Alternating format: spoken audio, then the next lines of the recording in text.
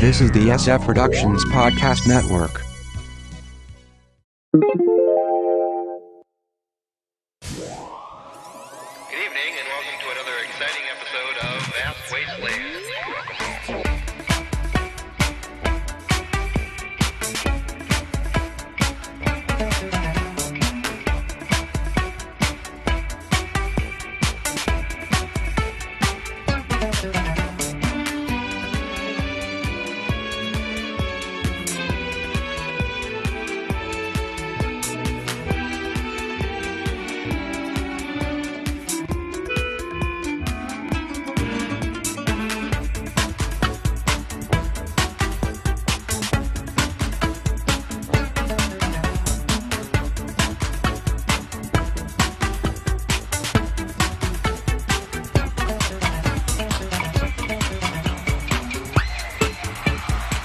Bubble gum, 10-cent candy bars, 15-cent hamburgers, when $1 went a long way, and so did 24 hours.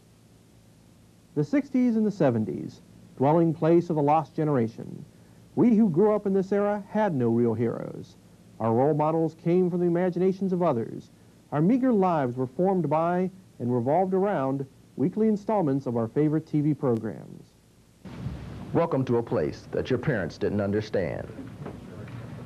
A place that exists somewhere between the forefront of recollectable memory and the edge of everyday thought.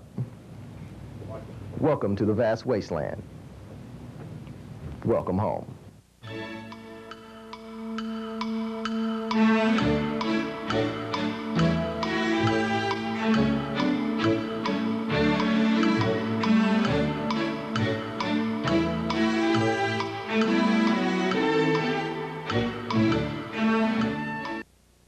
Hello, and welcome to the first of what we hope are a lot of exciting shows here on ACTV. Welcome to Vast Wasteland. I'm your host, Mark Schmidbauer, and along with my other hosts, Wilbert Neal and Marty Wiley. This is going to kind of be an informal show. It's the kind of show for people who think that 30-something is just a little bit too, it's too old for them. It's for people who were brought up in the 60s and 70s and who were interested in only one thing, television. Television. Well, on this edition, we're going to be discussing something that's certainly big in the news right now, but not in the way you would expect it. The big Batman movie, of course, is just zapping box office records all over the place. But we're not going to talk about that. We're going to talk about the TV show, the fine television show in the 1960s. Thought we'd first go through a real quick history of the character just to get you up to date on what's going on with him. Batman, created by Bob Kane, appeared in the number 27 issue of Detective Comics. That was in 1939. He's also seen in, of course, his own Batman comics and, let's see, All-Star Comics and Justice League of America and Brave and Bold and World's Finest. He was all over the place.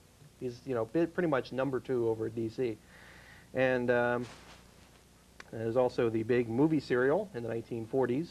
And I don't know, do you have any idea who did that? Well, actually, there were a couple of serials. There was one in 43 and then one about in 45. And they had different sets of actors for each of them. So there were actually 2 different. Okay. I don't remember what they were. Well, we don't know. We don't know. We weren't there. We weren't there. So That's not TV. That's right. That's right. This is about TV. So let's see. And then after the series, there was the, if you remember this, the live action, the Batman stuff in the late 70s. It was like that. It was like Super Friends or something, but it was live action. And it did have Adam West. What was that? It was... I'm trying to remember. Gosh. It was more of a parody than even the Batman series was. Right. And they had a lot more heroes, and it was... Well, in any case. But that gives you a basic idea. Anyways, we just wanted to have a little discussion on exactly the impact of the series and just basically discuss the thing. So I'm going to stop rambling and turn it over to Wilbert with his first point for the evening. Okay. One of the things that I always found interesting about the Batman show was the fact that he had, well, he was prepared for just about every occasion in his bat gear that he had. And bat gear changed from, well, he had basic bat gear with the utility belt and the Batarang, and of course there were the vehicles, the Batmobile, which you saw more than anything, any of the other vehicles, but there was the Bat Boat, the Bat Cycle, the Bat Copter, and then there's the Bat Cave, but just his gear basically that he carried around with him, the utility belt, which held the whole array of bat pills. Everything. yes, there A were pill only for every gas ever made. Right. there were only like 10 pockets on there, but yet he was prepared for every darn situation. Probably as the Batarang was probably his best known and The most bat rope. used. Oh, that's true. The Batarang was attached to the bat rope, and so that was probably his best known and most used set of. Right. Well, the one things. disadvantage I've noticed is he always had to attach that bat rope to that Batarang before he gave it a throw. Yeah, that's true. I mean, Yeah. what was the it deal? It wasn't a whole Wouldn't you deal. have that- It was wouldn't you have that stuff together? on there, and actually the Batarang just went up and wound around something so they could climb up the side of a building. Yeah, or just anything. He just tossed it up there and it would whip around whatever was Yeah. up there, a flagpole, the side of the big umbrella there on the Penguin sent him one day. yeah, just anything that was overhanging that they could attach that onto, and then they'd climb that bat rope, which was always interesting, just climbing there, and they never shinnied up the rope. Oh no, they had their feet on the Firmly thing, planted, and they were Which walking. is a really tough way to go up a building, I would think. Yes, indeed it is. There were never any knots tied in the bat rope. They were just climbing, and they had on gloves. But they never slid down. It's like their gloves had Velcro. This was before Right. Velcro was well known or Right. anything, but they're just holding on there, and they're just climbing up there. Well, actually, there were a couple times where Batman did throw the rope up onto a catwalk or whatnot, and he sort of climbed as the rope swung, and he climbed as he's swinging. Yeah, That's an interesting stunned one. me. Yeah. Physics was just like, wait, how did he do that?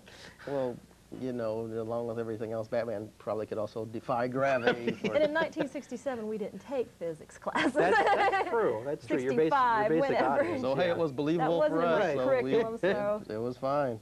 I mean, we watched the show as kids, so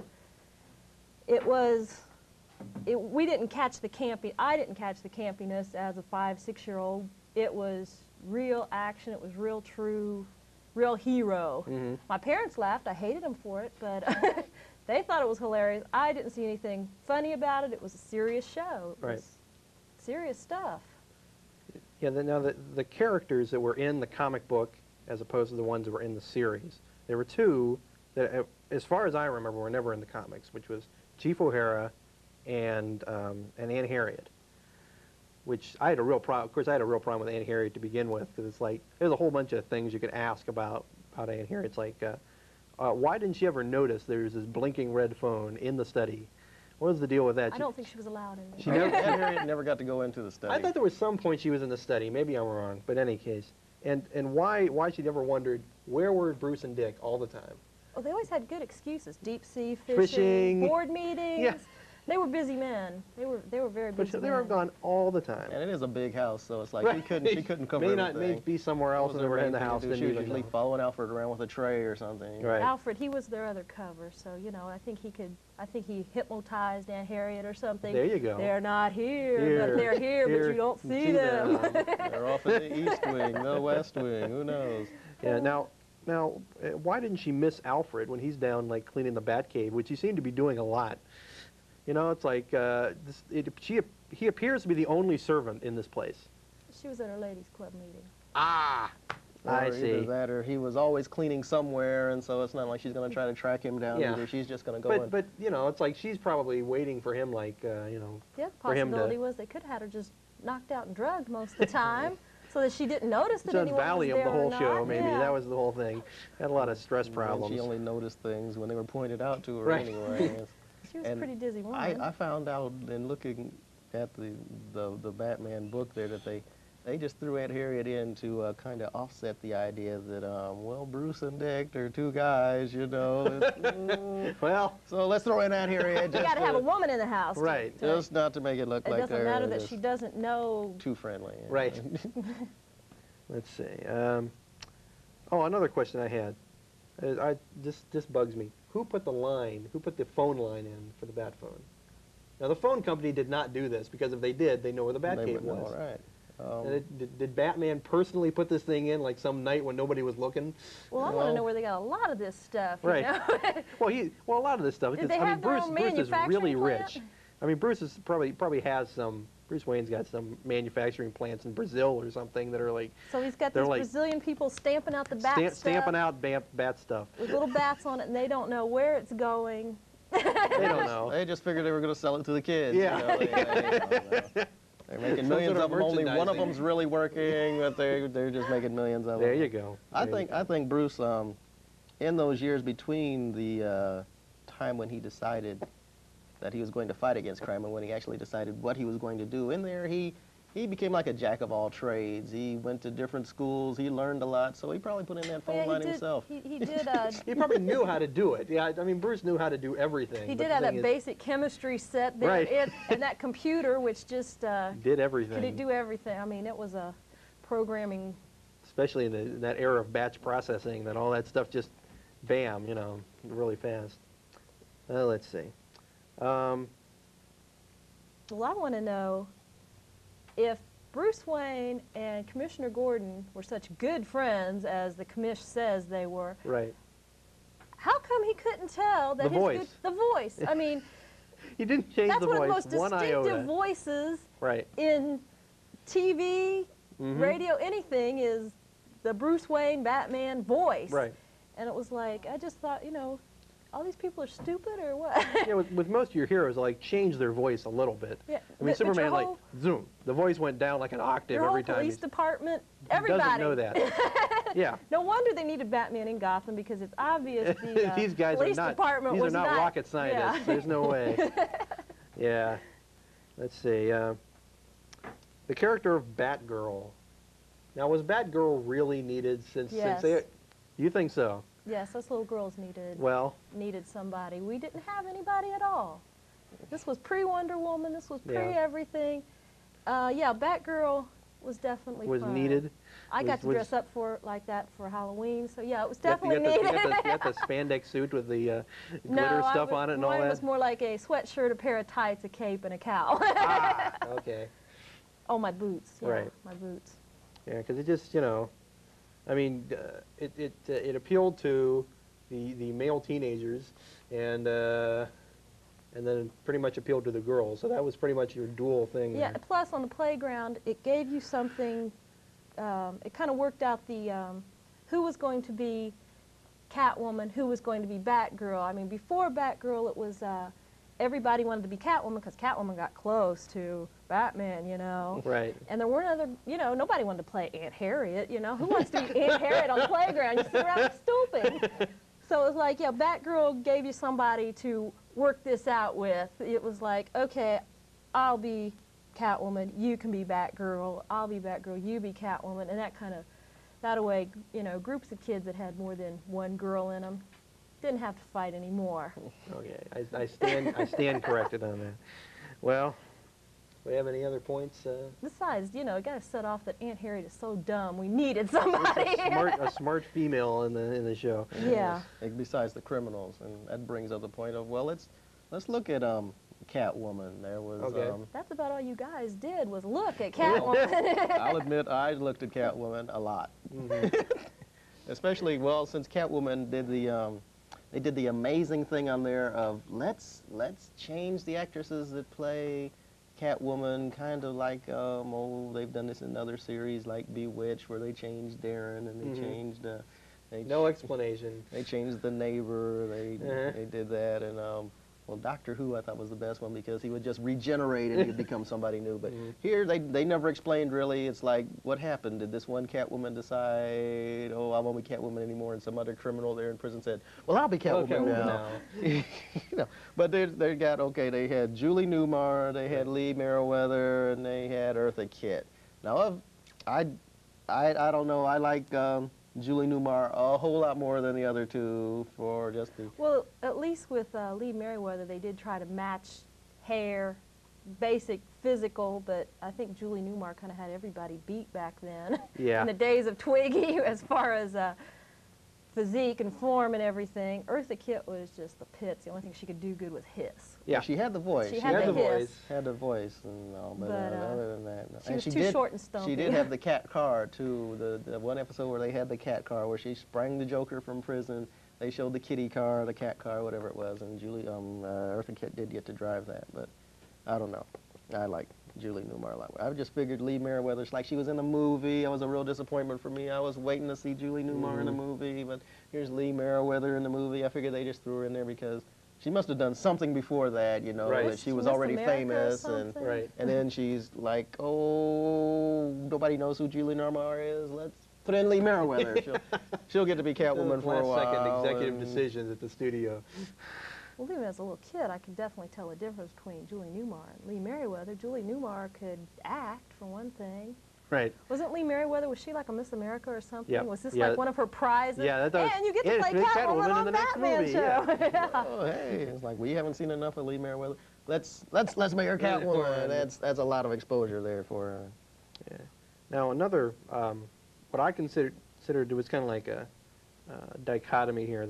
The most powerful villain I mean, not the best villain, but the most powerful villain had to be, in my opinion, Mr. Freeze.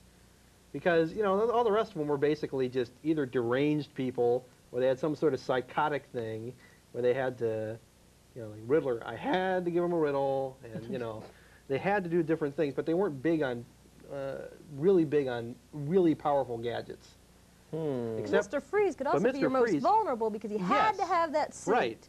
So he was the most vulnerable, and he was the most almost unlikely, you know, because it was like of all the other villains, it's like they could be somebody like that. Some, you know, guy goes insane and he puts on the makeup like Joker, but Mr. Freeze, ooh, some chemicals hit him and he can now only live in 50 below zero. Yeah.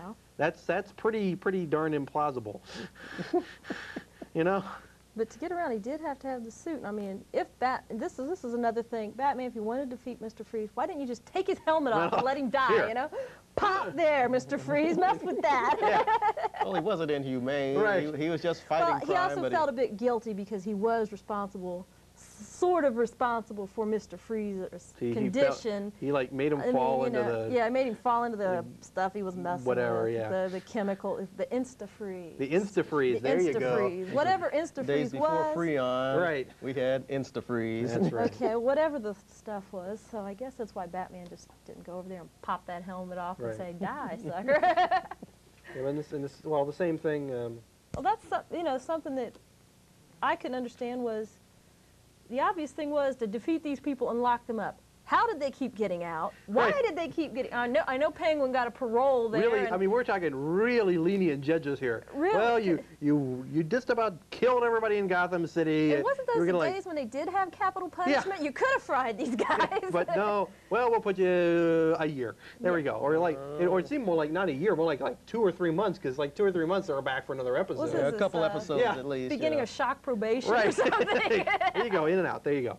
And did they go into a special prison too? Because I'm sure that you're going to put these people in these costumes in prison, or did they have to wear the regular? Well, there's a good prison question. stripes, Because you in know? the comic book, they had a thing called Arkham Asylum, and they also had that was for the insane ones, and then it was like a super villain prison. You know, all the various super villains were put in this one prison. Okay? You know, which I thought, well, that's a pretty darn dangerous thing to do. But they're like yeah. special design for every cage that was like specially designed to stop the person get out. You know? Okay. Of course, on TV show, we never actually knew where they went. They just went off Up. to prison. Prison. Up the Up river. the river. Up the river. Up the was always river. good.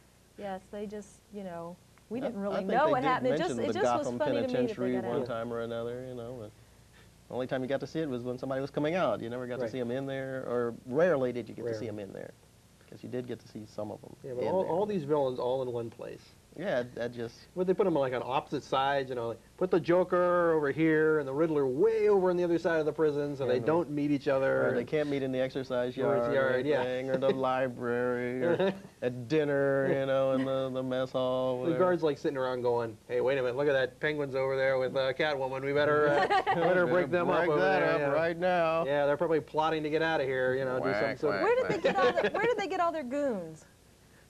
Good Was there a question. rent-a-goon place? Did guys stand down on the corner There and you was. like drove up? In Hey, Goth- you, I'll take you, in you Gotham got a City, day's I'm sure work. some guy ran something called Rent-A-Goon, where they just like it's like a temp service where you just like Yeah, it's- okay, we need you 5, go over, meet them at the abandoned warehouse, and On the Penguin will be there. waterfront, Yeah, on the yeah. waterfront. Yeah, qualifications, got to be able to fight. Mr. P. Well, not very well, Gwen. though. Not well, no. Just got to be able to fight.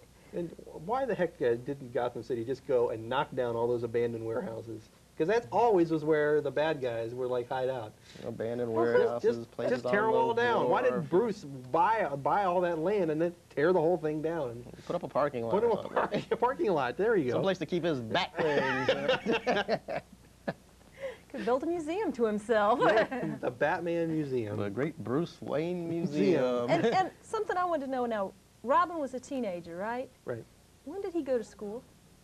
Good question. Well, Did he just have private tutors He was because probably they were he's probably so rich? so rich that he had private tutors. he never that had to didn't open seem a to care book. when he was there. Right, he just, and he It's knew like, a lot. He knew a lot for a guy. Well, yeah. I really can't do the tutoring today. I got to I've got to go to Europe. go yeah, fishing. Go, to Go Europe. fishing with Bruce. fishing. Right, Bruce and I are going. I always thought that Bruce kind of handled his. Bruce and Alfred kind of handled his tutoring, although they never really mentioned that. I just kind of thought that they did. I can see Alfred doing that. Yeah, no question. Well, the super butler here. Yeah. Not only can he disguise himself as Batman and pass himself Well, off in which certain is pretty darn circumstances, he can keep the Batcave clean. He can tutor young Master Dick there, and just, gee, Man, who would need a mom? Well, speaking of disguises, what was the deal with almost every time you saw a villain, when they were in their lair or whatever, they'd just be wearing their normal outfit. But when they went on a crime spree, they'd wear their normal outfit and this little dinky mask. Yeah, like we'd never know who that Who was. is it? Oh, no. Oh no! He's Who got could that Penguin's person be? clothes on. He's But got it can't Penguin's be hat, them. but he's got this little mask. I'm just So I not can't. sure. Who could it be? Oh, just short knee waddles. How who many could it be? It could be anybody. Oh, look, he's wearing these green clothes with question marks on them. Oh, he's got on that lavender mask. Yeah, it's just. Who could And that he laughs be? and look, he has a real demonic laugh. Who could it be? Who could it be? Yeah, it just. Makes no sense. Yeah, totally amazing. Another thing, going back to how they had 3 Catwomans, they had two Riddlers. Yep. The John Aston And the totally superior Frank Gorshin. Yeah, Frank Frank Gorshin was Gorshin. much better. Oh yeah. Yeah, it was just, I couldn't understand. I mean, he didn't shave his Well, Mr. mustache or Freeze. anything. I mean, my first impression when I was a little kid was Gomez is on the show. Right. What is Gomez doing Where's on here? Morticia? Yeah, where's the- Lurch? Gomez Did is he on the forget show. that he's Gomez? That he's an amnesia thing? Yeah, He's is it- now the Riddler? Is he, well, Gomez was real rich too. Maybe he just decided to play for a while. Yeah. He was going on neato adventures anyway. Yeah, I was. Now, weren't there 2 Mr. Freezes? Yes, there were. There's George Sanders, and you have your Bat book. I could look it up. Mr. Freeze, Mr. Freeze. We're gonna look it up in one of our. By the way, if you're still with us, I don't know if you aren't, oh well. But if you're still with us, we'd welcome any questions about 60s and 70s television in general. If you're, we're not trying to say we're the ultimate experts in it. We got a lot of reference material, and we'll certainly try to find out anything we can possibly find out. So, write to where are we gonna have them write to? We haven't figured that out yet. I guess it's they a very can- prototypical Just show the here. station. The station, ACTV. What's Yeah, our right. 394 Oak Street? Yes, care of the Vast Wasteland. Well, Care- the Vast Wasteland, care of ACTV. Right. Or We're something sure. to that We're sure effect. the ACTV is going to be bummed now because there's be like torrents of letters are going to be pouring in. But Yeah, they'll have to hire extra staff. yeah. Probably. Oh well. Yeah. Okay, Otto Preminger was That's the second Otto Mr. Preminger. Freeze. Okay. There you The go. bald-headed Mr. Freeze, as you Freeze. can see here, and George Sanders was the first Mr. Freeze. He was not one of the best actors, but I thought he did a Had fairly that good job. accent, buddy. Yeah. Well, I think he was more of a Shakespearean actor. That's Yeah. probably, well, I think of that course, was the you can deal. almost say that about anybody. Right. If they're getting into TV. Oh, weren't they a Shakespearean The actor actor. first? Yes, they did that Playhouse. They were Shakespearean actors in Canada Right. or in England. Yeah, that's where all Shakespearean actors come from. Well, let's see. Do I have anything else here? One thing I noticed about the whole series was that a lot of people wonder whether the comic book inspired the campiness of the show or vice versa. And from what I've seen, they kind of cross-pollinated each other, because the comic book was kind of campy before that, but once you see the stuff the comic books that were running out during the show were like really campy. It was like worse than the show, which is hard to believe, but I was kind of thinking that the campiness came from an idea that they might have been doing a parody of the serials. And Yeah, when they you parody were. something that's older, you look at how it, well, just time itself makes things like that antiquated. And so they looked at that and said, whoa, look at the things that we're doing then. Let's do a series and let's just kind of poke fun at the idea. You know? yeah.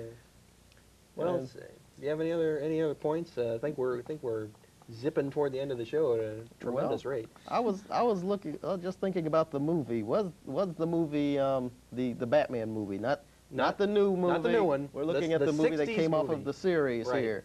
Was it fun or was it a flop? Well, I think they went overboard with, well, we have to show everything. We have to show the Batmobile. We have to show the Batcycle. We have to show the Batcopter. We have to show the Batboat. We have to show everything. And they spent too much time on that. Oh, but the shark on Batman's leg was great. He it was had the so bat shark realistic. repellent right there, like No, you knew it was Robin gonna had to happen. lower it. Yeah, that's true, but they did have it But with they did them. have it with all, which in most helicopters you're going to have various fish repellents in it in case your helicopter is attacked by a fish. But Of course, I hadn't thought of that. right, you never know. That's true. But hey, Batman always knew. That's why He did. He was always Batman, the ultimate Boy Scout. I'm always prepared. I'll always have something for whichever situation. I wanted to quick before we get out of here. I wanted to show this, if we can. Ah, here we go. This was the. This is not an original, by the way. If it was, I'd have it in a vault somewhere. This is the first issue of Batman, which is worth something like $20,000 now. Some enormous amount of money. So that's Batman then, and here's Batman about now.